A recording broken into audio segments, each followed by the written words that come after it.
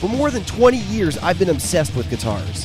From playing them, to working on them, to buying and collecting them, I've built quite the collection of awesome guitars. This season I'm going to be going more in-depth, showing you some of the partial builds and behind-the-scenes stuff that I've never shown before. I'll also be answering some of your questions that I've been receiving in the comments below these videos. Of course, I'll be refinishing, refretting, rewiring, whatever it takes to turn these guitars into some real shred machines. This is Trash to Thrash. Hello everybody, welcome back to Trash to Thrash. I'm your host, Mark Murray, and if you're watching this episode the week that it came out, then you know this week was the week of Valentine's Day. So today I'm going to tell you the story about a former love of mine, this Epiphone Les Paul. This is a guitar that I bought when I was 16 years old, and it came modded with the EMG HD pickups already. At the time, I was in a screamo band. It was 2003, give me a break. And we actually changed tunings quite a bit for our music, so I needed guitars that had more stable bridges than the ones I use these days. So I was basically playing Les Pauls and Strats. Many of you will recognize this guitar as one of the Crackle Les Pauls that I recently built. This is actually the Ice Les Paul. But years before I had the Crackle paint job, I was jamming out with this thing up on stage.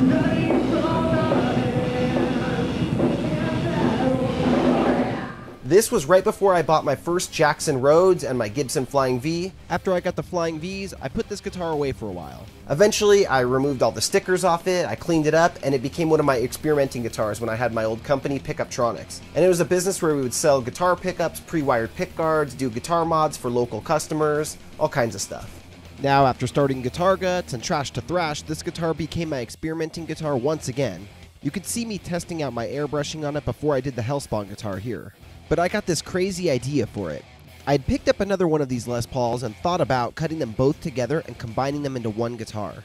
I was going to make one neck a standard 6-string and the other some type of 1-string death machine tuned an octave lower than the lowest note of the 6-string neck. I came up with that idea, but I just got so busy with customer guitars that I had to set the Les Pauls aside. Actually, a couple years went by, and eventually I needed a couple guitars to test some new paint concepts on. So I used these two Les Pauls, and I really liked the results. When I started these two guitars, I had no intentions of actually completing them, but after experimenting on them, I really liked how they looked, so I had to finish them. Both of these guitars taught me some new tricks and lessons, so that's what we're going to be focusing on this episode. We're going to head out to the spray booth, and then I'm going to show you guys what I've learned on these two guitars. As I mentioned before, I had been doing some experimenting on this guitar already, so you can see that it already had some Crackle paint applied to it before, but it's all been sanded back down level, and it's ready for some new color. For this guitar, I decided to try a burst of two colors I've never tried before, green to blue. I actually had a dream that my friend gave me a guitar that was these colors, so I woke up and added it to my list of potential concepts to try out. To get nice big crackling when you do a Crackle paint job, you really want to put on at least 3 coats of base color. This is the painting schedule that I typically follow anytime I do a Crackle paint job, as recommended by Montana on their Crackle paint cans. It's recommended that you do at least 3 coats of base color. You want to separate your base coats by 10 minutes at least, so you could start at noon, do your second coat around 12:10, and do your third coat around 12:20. For this paint job, since I was airbrushing on a burst, the last coat took me a little longer, so usually it just takes a minute or two to paint a guitar's body. But you can see that coat 3 took about 10 minutes because I was airbrushing and it was a lot slower than just spraying a guitar. This was only the second time I had ever used an airbrush to make a burst on a guitar. The black and red burst on the other Les Paul that I showed earlier was the first time, and the Hellspawn was actually the third time. By the second time, I felt confident enough to just go for it. When you're spraying Crackle over a burst like this, you don't have to spend a lot of time getting your burst perfect on the first 2 base coats. It's mainly your third base coat that's going to be coming through the Crackle. But you still do want to get some bursting going on the first and second coat, because all these fresh layers of paint will be reacting to the Crackle paint, so they will kind of come through. The airbrush is pretty nice for the burst. It gives you a lot of control and it's pretty easy to do, but you still do get a lot of overspray. I don't have a ton of experience with the airbrush yet, so maybe that's just my settings. If you guys have airbrush tips for me, or some links to some great videos showing how to do some cool airbrushing, leave them in the comments down below. After you finish your final base coat, set an alarm for 45 minutes. That's going to be how long you want to wait before you put your Crackle paint on. Like I said, with this guitar, I was experimenting. I really wasn't planning on finishing and building this into a full-on guitar, so after spraying my Crackle paint, I applied some air to the Crackle.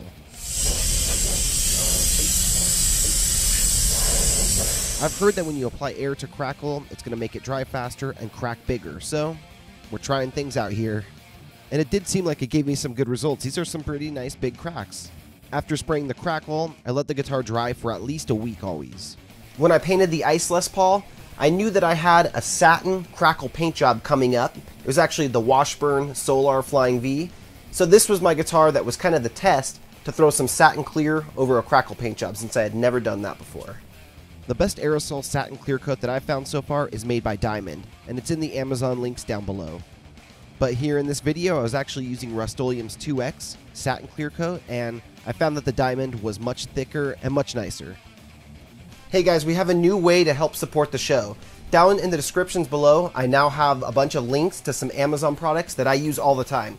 I'm going to try to add everything I use, tools, materials, onto this list, and then you can click through, buy the exact same things I'm using, and it helps benefit Guitar Guts and Trash to Thrash.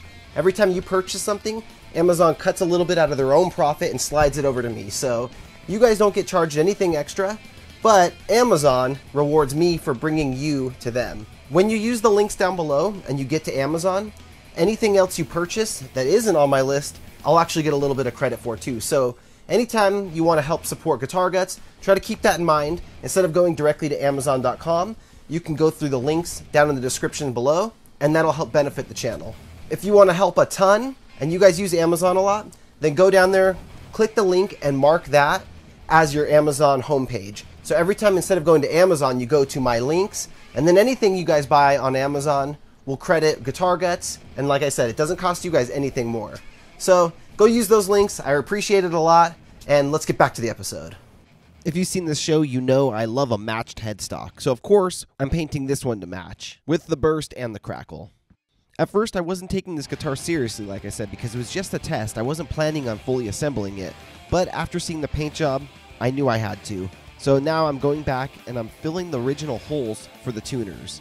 If I'm going to build this into a nicer guitar, I've got to replace the tuners, and the ones I've got picked out don't match the original holes. Normally, of course, I would do this before painting it, but it's still doable. To fill the old holes, I'm dipping these toothpicks into some wood glue and putting them in the holes. Now I'm using a damp towel to remove the excess glue, and some flush cutters to cut the toothpicks off. There's still a little bit sticking up from the toothpicks, so I'm using this chisel blade on an X-Acto knife to get it perfectly flat. If the blade is sharp, this will do a really good job.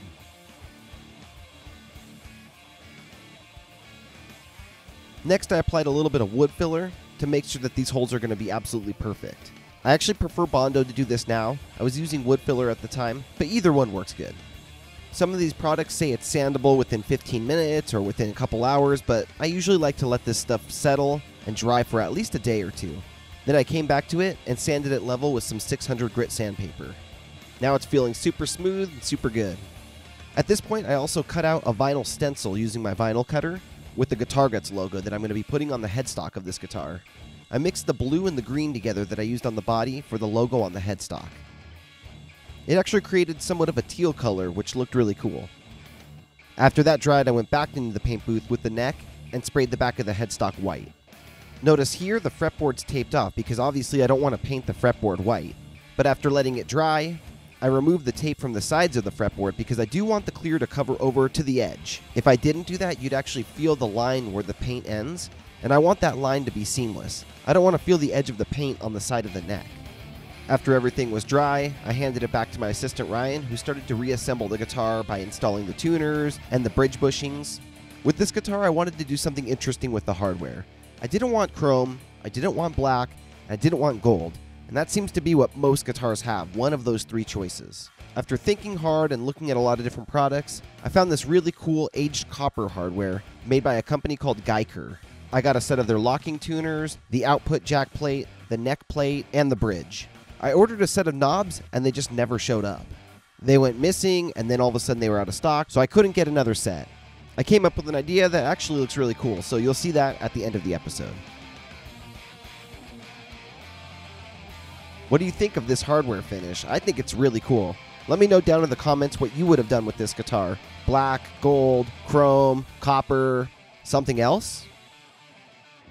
Now it's almost ready to wire up, but I need to add a hole for a kill switch. Like I keep saying, I wasn't planning on making this into a finished guitar, so now it needs a kill switch, right? I want to take a moment now in the middle of the show to say thanks so much for watching, and if you want to help support Guitar Guts and Trash to Thrash, there's a few ways you can do that. Number 1, share this show. Take a screenshot of the show and share it on your social media. Tell your friends, go check out Guitar Guts and Trash to Thrash at guitarguts.tv. Tell people about the show. It really helps me out. Number 2 is to join the Patreon. For as little as $1 a month, you could join the Patreon page and get ad-free versions of all the videos I do, plus some Patreon exclusive content. For $10 a month, you can get entered into the CEO tier, where I do a monthly giveaway of a guitar or like a huge prize package. So for $1 or up to $10 a month, you could donate at my Patreon page. The links are down in the description. Number 3, go buy a guitar.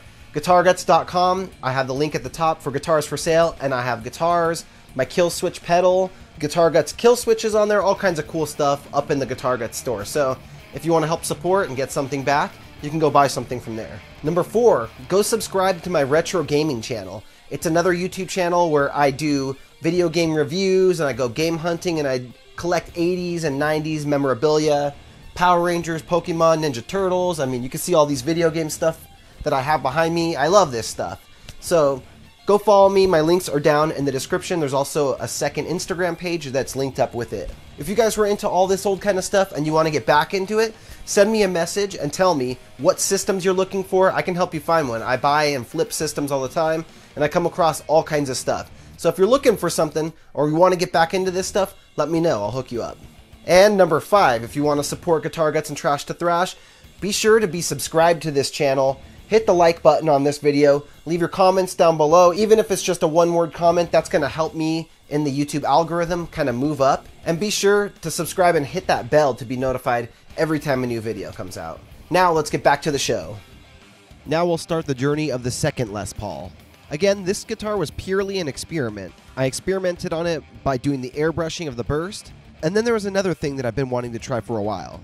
I had heard if you apply your base coats and then apply some clear, then do your crackle, that you'll get even bigger cracks than normal. There's something about adding the clear on that's going to intensify the cracks. So that's why I'm spraying this guitar blue. It's actually a blue crackle. And it did crackle a little bit, but it did not turn out very cool. I'd be willing to try this experiment again. Maybe there were some other variables, temperature or something like that, but it didn't work out this time. I didn't get the results I was hoping for, and now this guitar has a ton of paint on it. All those base coats, all the airbrushing, and then all that crackle and the clear coat, so I'll set that one aside for a month or so, let everything fully cure before I even try to sand that and experiment on it again. And luckily, we don't have to wait that long to see what happens next. So it's been about a month, Ryan sanded the guitar back down, and now it's ready for another experiment. This time we're going to be doing some fluorescent crackle over a base coat of fiery orange. It's kind of a red-orange color. While painting a fluorescent guitar in the past, I learned that you have to use a base coat of a similar color under their fluorescent paint, because fluorescent paint is somewhat transparent. So you need to have a solid base coat under it that's going to enhance the fluorescent color. I also learned you better let that base coat dry for a few days at least before you put fluorescent paint over it, because those two types of paint are not compatible. So it starts crackling. But it's a really cool effect, and it's not intended to do that. So now this has opened up some new crackle color options for me, like fluorescent orange or fluorescent green. And that's what we'll be doing on this guitar. We did the fiery orange base, and we're going to do fluorescent orange over the top of that for an orange on orange type of crackle. And keep in mind, this isn't crackle paint. This is Rust-Oleum's fluorescent paint. It's linked down below in the description. This paint is not intended to do a crackle effect, but since it's going on a different type of paint while the other stuff's still fresh, it just happens to do the same exact effect as a regular crackle paint would. For the painting schedule of this one, I used the exact same timing as I did for the other crackle guitar. With this one, I'm actually going to do a gloss clear coat. And that's going to be a little bit of an experiment as well, because I don't plan on level sanding it or polishing it. I had wanted to do a crackle guitar with a high gloss clear coat that you could still feel the texture of the crackle on. That's the technique I eventually used on the Lizard LTD. On this guitar, I decided to go with black hardware. I felt like that would just look real metal, look awesome on there. And with that, we're going to match the headstock logo to the hardware.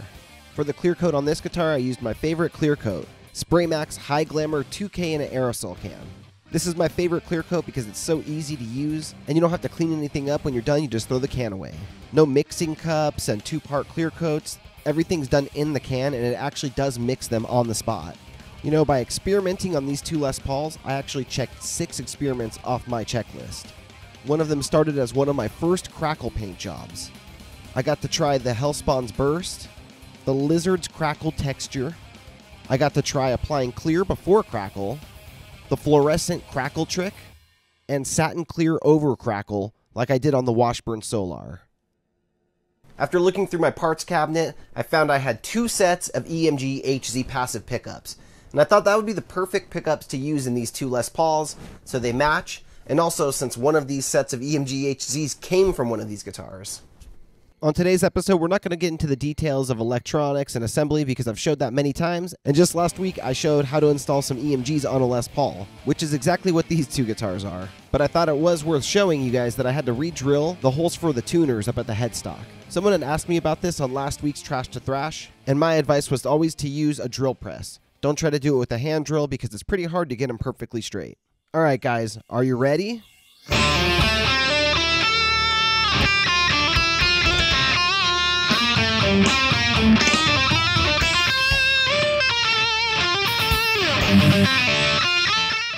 And here we have what looks like molten lava on the left and iced earth on the right. Both guitars are equipped with an Iron Age kill switch, EMG HZ pickups, all brand new hardware. The iced earth Les Paul has a white LED on its kill switch. The molten lava has an orange LED on its kill switch.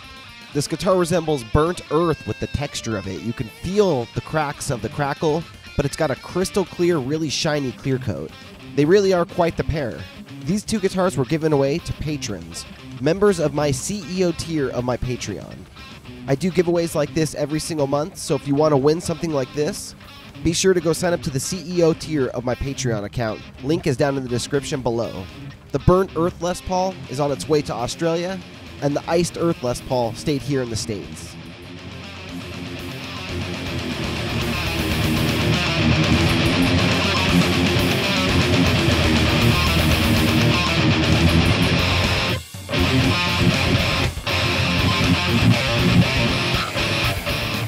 Speaking of giveaways, we got some things to give away here on the show today.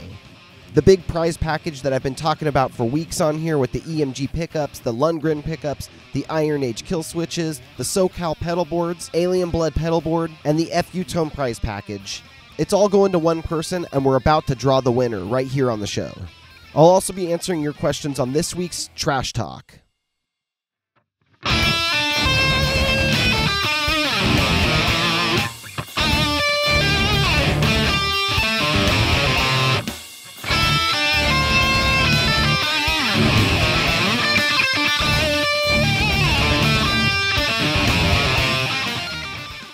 Alright guys, now it's time for Trash Talk, the segment where I go through the comments of the YouTube videos that I post and take your guys' questions and answer them here on the show. Before I start answering questions though, we got some stuff to give away. As you guys know, I do giveaways pretty much every single month for either guitars or large prize packages, and today we're giving away this awesome prize package with a set of EMG 81 and 60 pickups, a Lundgren Heaven 77 pickup, an Iron Age kill switch with the Guitar Guts logo, a Guitar Guts Kill Boost pedal, an FU Tone prize package with noiseless springs and a 32mm brass block, and a SoCal pedal board that I refinished in Alien Blood for you guys. So, we got the random number generator here. I've went ahead and I've compiled all the people from the YouTube comments, done a mini contest to choose a bunch of those people, and then I put them in with the list of people from my Patreon. And here we go, we're going to use the random number generator to pick someone to win the prize package right now. So, the winner is number 78. And when we go down the list, wow, one of my longest running Patreon members, William Foster, man, congratulations. I believe he was one of the very first people who signed up to my Patreon page, and it has paid off, so that is awesome. William, I'll contact you through Patreon. I'll send you an email. If you see this, make sure you check all your messages and contact me back. Now, let's jump into Trash Talk. Like I said, I'm going to answer some of your guys' questions that you left over on my YouTube page. If you had any questions watching this week's episode or questions about your guitar builds, leave them down in the comments. I go through them every week right before I do the show, and I grab a few of them to answer for you guys. So first question up, is it possible to put humbucker covers over hot rail pickups without affecting the sound? Honestly, I don't know. I know when you put covers over a humbucker, you can put ones that are flat over all the magnets, but I've never tried it over a rail. Honestly, rail pickups are a little bigger than some single coil pickups, so I don't know if the covers would even fit on the rails. But if anybody out there has experience and has tried this, let us know in the comments. If I get an answer, I'll be sure to let Tom know. Next question. Sir, I just wanted to ask, what is the ideal pots for HSS configuration?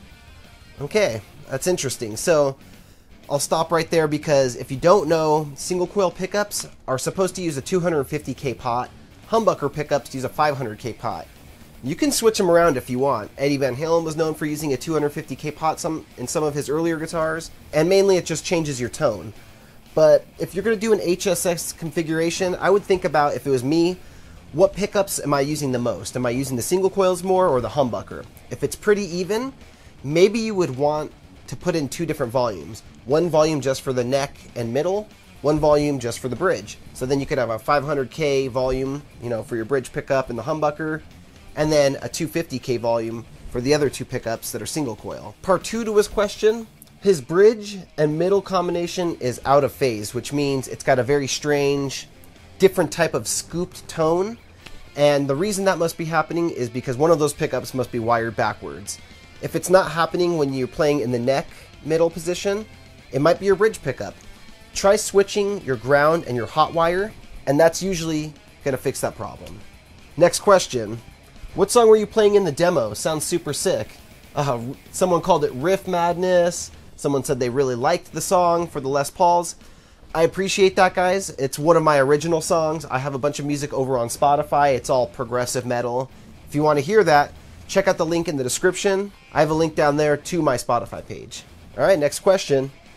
Do you ever build left-handed guitars? I do. I'm actually finishing up a left-handed Frankenstrat right now for somebody. If you've been noticing in the background of this video, there's a left-handed Rhodes. I believe there's another lefty or two somewhere around here. But yeah, I do lefties. I just don't do demos on them because I can't play left-handed like Michelangelo. Next question. I have a guitar with 22 frets and a Floyd Rose. Is it possible to put a neck on with 24 frets, or would I have to reroute the bridge cavity and all that crazy stuff? Unfortunately, yeah, you can't just switch the amount of frets on the neck because there's a specific dimension that your nut and your bridge need to be from each other. On most guitars, it's either 24 3/4 of an inch or 25 1/2 inch. That's called your scale length. If you add in a longer neck, your scale length's going to be increased, and it's not going to work out. You're not going to be able to intonate the guitar. So if you're going to just swap your neck out, make sure that you buy one that has the same scale length, because there's certain Jacksons. For example, the Fusion Jacksons are short scale. They're 24 3/4 inch, like a Les Paul. But most other Jacksons, like the Dinkies and most of their Performers, are 25 1/2 inch, which is full size, like a Stratocaster. So those two scale lengths are not interchangeable. Warmoth actually makes necks that will convert. They're called conversion necks, which is really cool. But you have to specifically be looking for a conversion neck if that's what you want to do. If you wanted to modify a guitar and use a different fret, length neck on it, you could fill in the bridge, relocate the bridge, and you should be totally fine.